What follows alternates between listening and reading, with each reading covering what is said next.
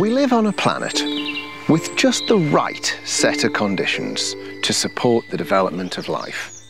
On no other planet in our solar system do you get the same percentages of oxygen, water vapour and carbon dioxide necessary to support the delicate balance between photosynthesis and respiration that allows all of this to happen. Last lesson, we spoke about the composition of the Earth's atmosphere. And today you should be able to answer the following questions. What is the most common gas in the Earth's atmosphere? What fraction of the Earth's atmosphere is oxygen? And name two gases that make up 1% or less of our atmosphere. You might want to pause the video here while you check your recall. Don't worry, I'll wait.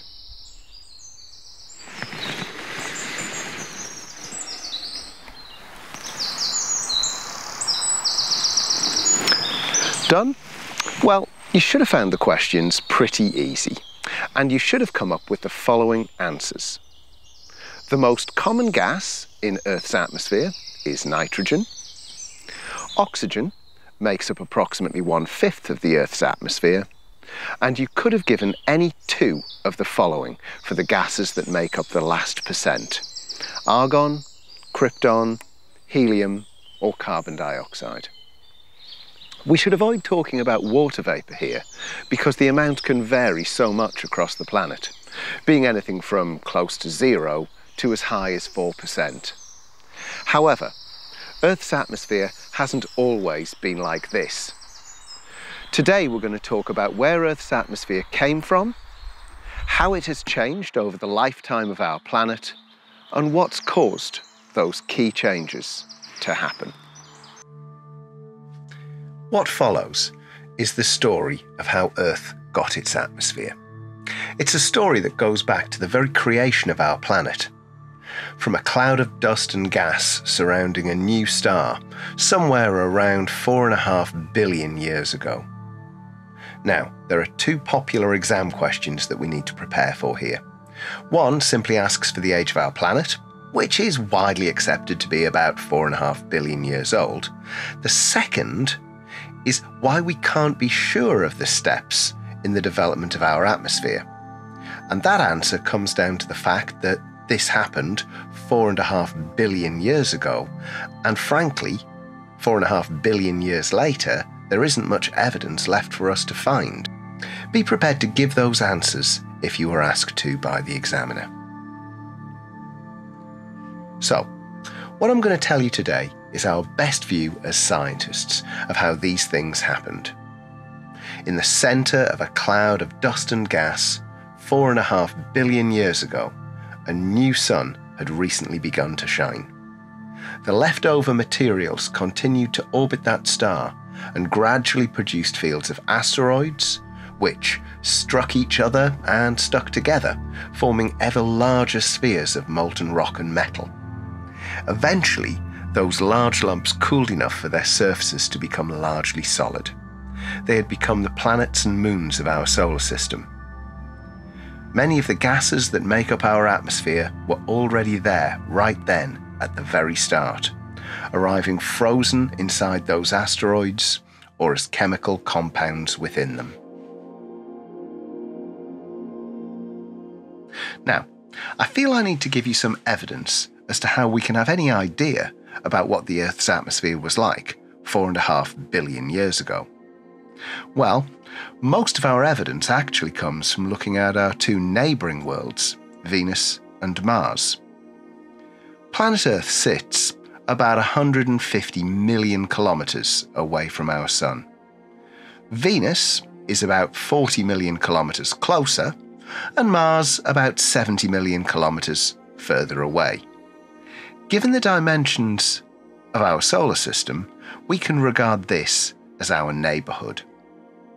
All three planets should therefore have formed from similar elements in similar proportions, and so all three planets probably started out in very similar ways.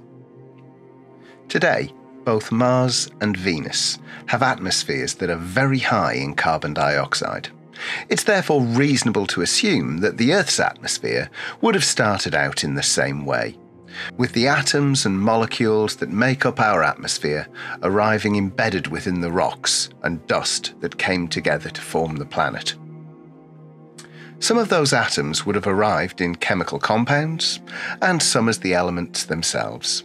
To support this claim, if we turn our telescopes to the dust clouds elsewhere in the galaxy, we can find the same sort of element combination within them. So this is the early Earth.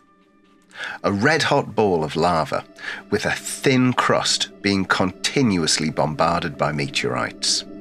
As the planet cooled and a stable crust formed, volcanoes would have covered the surface of the planet, pumping the more volatile chemicals out to form our atmosphere.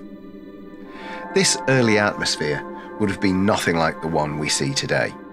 There was no oxygen, and the temperature was well over 100 degrees Celsius. It would still have contained some nitrogen, but even that would have been bound up into ammonia in some cases. The atmosphere would have been mostly carbon dioxide and water. Given the air temperature, there would have been no liquid water on the planet's surface, and the atmosphere would have gradually become more dense as gases were released from the Earth's interior. However, the composition would not have changed much. The first real change to Earth's atmosphere would have happened 500 million years later as the temperature fell low enough for liquid water to form. In short, it started to rain. It would have rained in volumes and duration that are unimaginable today. Millions of years of huge storms would have gradually filled the low-lying regions of the planet, turning them into the first seas and oceans. The atmosphere may have had less water vapour in it, but it would not have been any more hospitable. It was still carbon dioxide with proportions of nitrogen compounds and methane. There was still no oxygen. However, the seas were about to make their first of their large changes to Earth's atmosphere. Carbon dioxide is slightly soluble in water, and so the CO2 in the atmosphere began to dissolve into the oceans and seas. Some of it would have reacted with rocks and formed carbonate compounds, trapping some of that carbon dioxide within the Earth. The atmosphere would then have gradually had less and less carbon dioxide in it, but there was still no oxygen to breathe. Some of the nitrogen and carbon compounds in the atmosphere would have been dissolving into the oceans, and in this chemical soup, something fantastic happened. The first life on Earth began to develop. It wasn't complex life.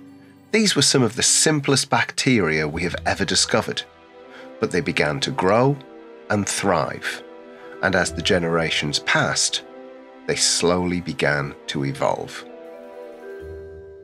About 3 billion years ago, the first photosynthetic bacteria developed. These creatures could produce their own food using sunlight, water, and carbon dioxide. Now, this is a good opportunity for the examiner to ask you about photosynthesis, and you should know both the symbol and the word equation for this reaction. So that's carbon dioxide plus water turning into glucose and oxygen. And as a formula, 6 CO2 plus 6 H2O going to 6 O2, and the formula for glucose, C6 H12O6. This process changed everything. As we've already said, there was a lot of carbon dioxide around, so as far as these bacteria were concerned, this meant that they had all the resources they needed to grow and reproduce.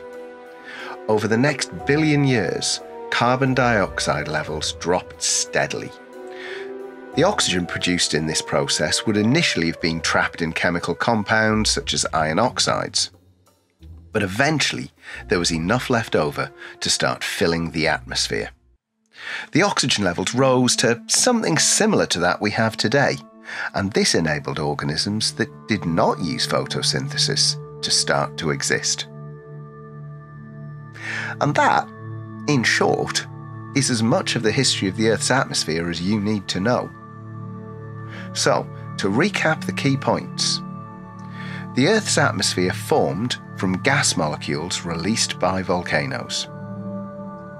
The atmosphere was largely carbon dioxide and water vapour, with small amounts of ammonia, nitrogen and methane. The Earth cooled, and the water vapour condensed to form oceans. Carbon dioxide dissolved into the oceans and became trapped as carbonate compounds in rocks. Photosynthetic life began about 3 billion years ago and used up much of the remaining carbon dioxide, releasing oxygen. Earth's atmosphere was then effectively pretty stable from 2 billion years ago until the present day. When answering questions about Earth's atmosphere, stick to these facts. Do not expand into present-day changes, as any changes we make to the atmosphere are very small by comparison and on a very different timescale. You should now pause and make sure you can write out how the Earth's atmosphere developed. This was a 6-mark question on an AQA exam paper a few years ago, and it could easily be asked again. Make sure you practice how you would write it.